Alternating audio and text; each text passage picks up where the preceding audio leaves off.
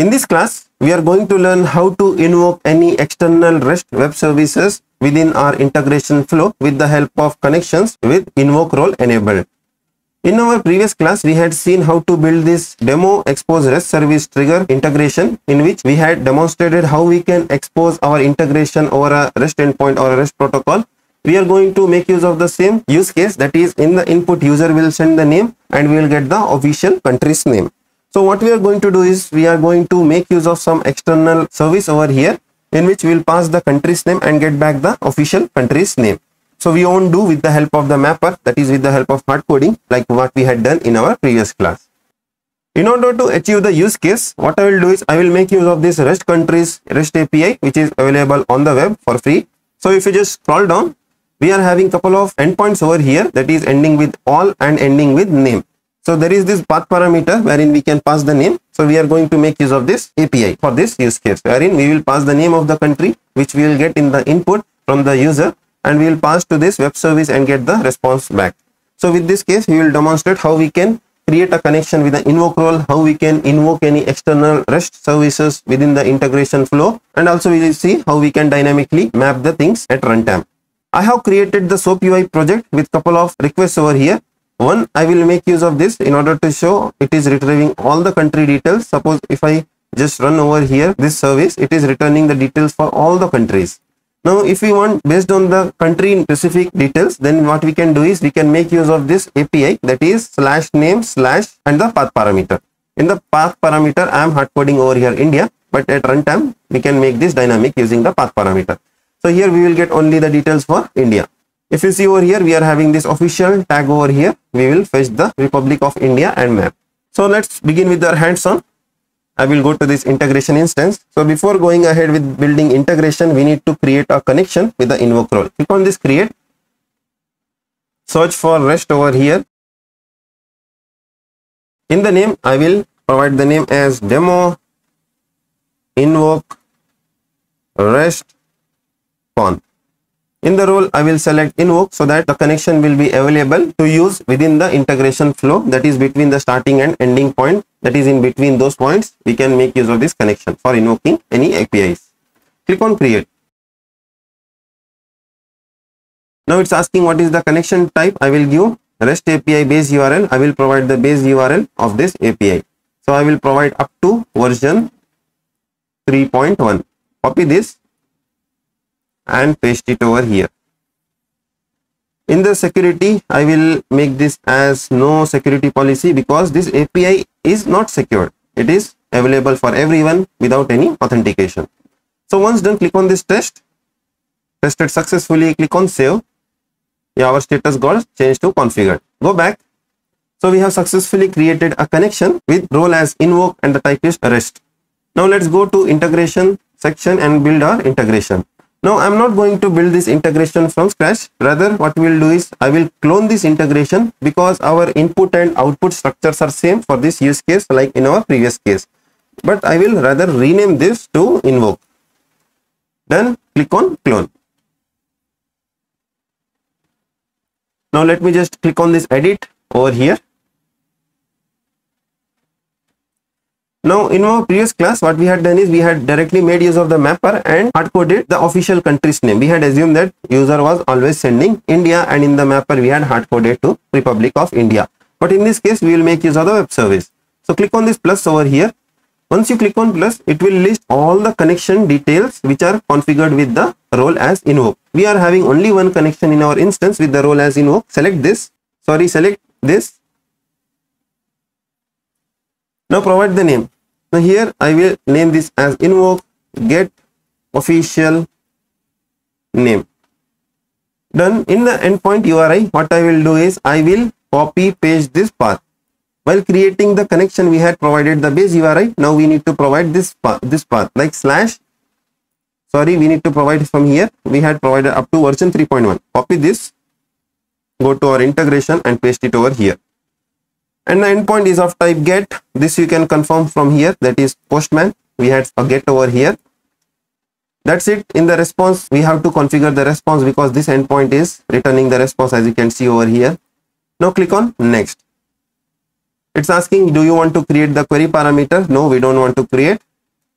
Now it's asking what is the response. The response is of type JSON sample. If you scroll down, there is a inline. Click on this hyperlink. Go to Postman, click on this copy and paste it over here. Once done, click on OK. So there is this error over here. Now what I am going to do is, as we are interested in only official country's name, I will remove all other details. Whatever is not needed in our case, I will remove from here. Cost of the arms I will remove. So those things we don't need. Now it should allow us to create this connection with the sample. Click on OK, click on next and click on done. Our REST country's web service invocation will be available over here post configuration. Let me just zoom out. Now whatever user has sent in the request, that is the name of the country, that we will map over here. Now click on the mapper editor.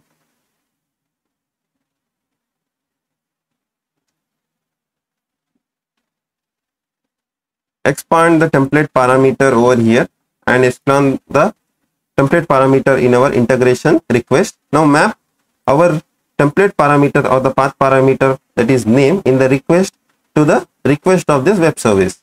Click on validate.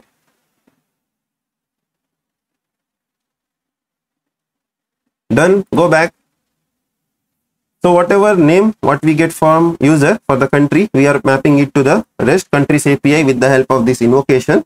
Once we get the response, we will map in the integration response so that it can display in the response of the web service when the external consumer hits our integration endpoint. Now expand this wrapper. We already have the mapping over here because we had cloned this integration from our previous integration or from the previous class. Now we need to search for the response element over here, that is over here, invoke get official name response. Expand this, expand the execute response, expand this wrapper or the top level entity over here. Now we will check the sample over here. So our official country name is under this name section. So what we will do is we have to expand this name over here. So we are having this official. Let's see our name comes under here or not. Yeah, it's coming under official. If we expand, we don't have anything over here. So what we need to do is we just remove external mapping and drag and drop it official over here. Now if you scroll up, if you see this is an array, what we will do is we will put the square bracket and 1 so that if we are getting multiple country details with this API, we will fetch only the first country's official name. So this won't be the case because we are providing the name and we are getting only one country's detail.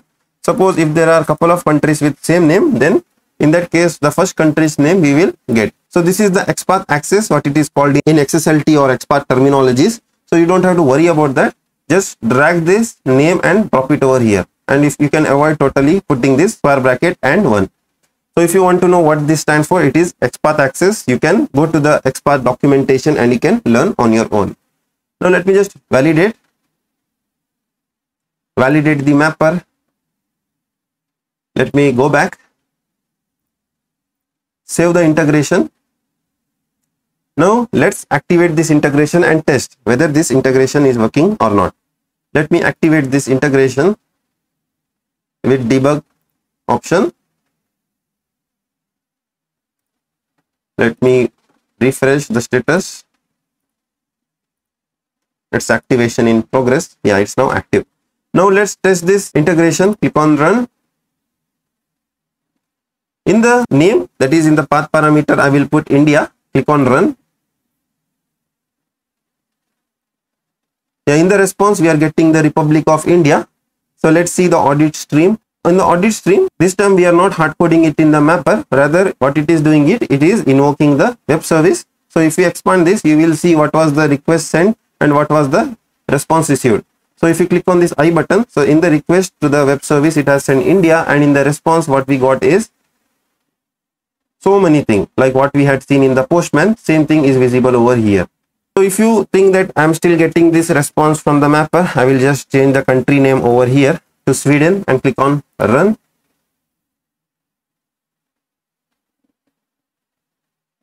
If you scroll down, I'm getting the official name as Kingdom of Sweden.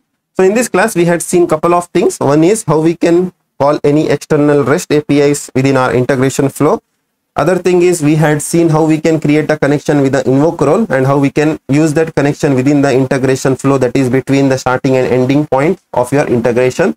In our next class, we will learn how we can build a connection with both trigger and invoke role and consume that connection at a starting as well as in between the integration flow.